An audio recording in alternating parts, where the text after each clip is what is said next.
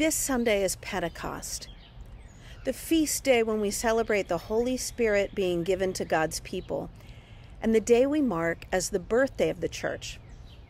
On someone's birthday, we celebrate who they are and look ahead to their future. They make wishes and we sing, and there are candles and a cake and gifts. So since this is the church's birthday, I decided to make a cake. Chocolate, obviously. And I wondered, what does the church wish for? Really wish for right now? For sure, the church everywhere wishes for it to be safe for people to gather again. And I hope that that wish is more about the health and well-being of the people than it is for the church's well-being. But I wonder. Over the last few weeks and months, I have seen the church as a whole be more concerned with its own narrow issues. Does online communion count? How do we know when it's safe to gather? Can we sing? Can we sing with masks? Than it is with the people who are suffering. This pandemic has exposed in a very obvious way the holes in our safety nets, the fault lines in our culture wars, the problems with our healthcare system, and the fragility of our economy and its vast numbers of wage earners who are doing most of the heavy lifting right now, but don't even make a living wage. Events of the last week and the last month and the last years and the last decades have laid bare, to those of us with the privilege or bias not to have already seen, that racism is still a cancer that kills and incarcerates and dehumanizes and pushes out and underestimates and overlooks and pins to the ground our brothers and sisters of color. And the church as a whole, the church as a body, has not cast out this demon. Why has the church not risen up as a body, as the living body of Christ, and called this evil what it is, and cast it out of our civic body in the name of love? Why has the church sat by, focused on its own narrow concerns, its own self-survival, and let its own soul and the lives of so many slip away? In my 50-plus years, I have not seen the church wish and work together for something truly great, for something worthy of the mighty, roaring gift of the Holy Spirit that set the disciples and those who came in contact with them on fire with love. I, too, have dreamed small dreams of balanced budgets and full pews. I, too, have let the church off too easy, have let myself off too easy, not wanting to cause trouble. And in doing so, I have squandered the risky, powerful gift of the Holy Spirit that calls us all to racial and environmental and economic justice. And so this birthday, I'm giving the church the gift of lament, the gift of truth-telling, the gift of repentance. It's the Litany of Penance. It's something we do on Ash Wednesday, and what follows is my best approximation for you of how it looks in my head when I say it. I invite you to join me in it. It begins on page 267 of the Book of Common Prayer. And here's the thing. Once we name the evil that has us in its grip, we can repent, we can change, and we can move on. We can seek healing and wholeness and reconciliation and forgiveness.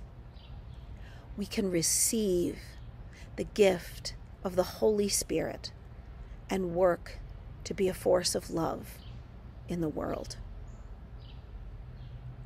And then after, if you're still with me, and I hope you will be, you can watch the video that I've put below. It's an amazing sermon by the Reverend Otis Moss III. It's a requiem for Ahmaud Arbery, and it is deeply powerful and moving, and I encourage you to watch it. And pay attention to how it makes you feel. Notice the ways in which it makes you feel defensive or angry, and sit with those feelings, because those feelings may reveal to you the places in you that need healing and that need the gift of the Holy Spirit right now. So join me in the Litany of Penance.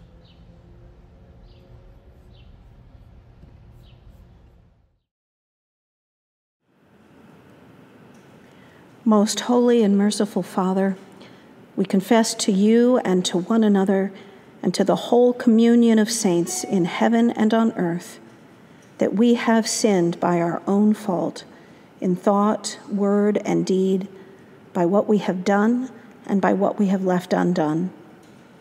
We have not loved you with our whole heart and mind and strength. We have not loved our neighbors as ourselves. We have not forgiven others as we have been forgiven. Have mercy on us, Lord. We have been deaf to your call to serve as Christ served us. We have not been true to the mind of Christ. We have grieved your Holy Spirit. Have mercy on us, Lord. We confess to you, Lord, all our past unfaithfulness, the pride, hypocrisy, and impatience of our lives. We confess to you, Lord, our self-indulgent appetites and ways and our exploitation of other people. We confess to you, Lord, our anger at our own frustration and our envy of those more fortunate than ourselves. We confess to you, Lord, our intemperate love of worldly goods and comforts and our dishonesty in daily life and work. We confess to you, Lord, our negligence in prayer and worship and our failure to commend the faith that is in us. We confess to you, Lord.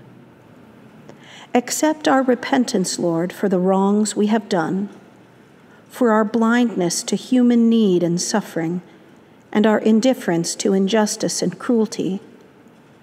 Accept our repentance, Lord, for all false judgments, for uncharitable thoughts toward our neighbors, and for our prejudice and contempt toward those who differ from us. Accept our repentance, Lord, for our waste and pollution of your creation and our lack of concern for those who come after us. Accept our repentance, Lord. Restore us, good Lord, and let your anger depart from us.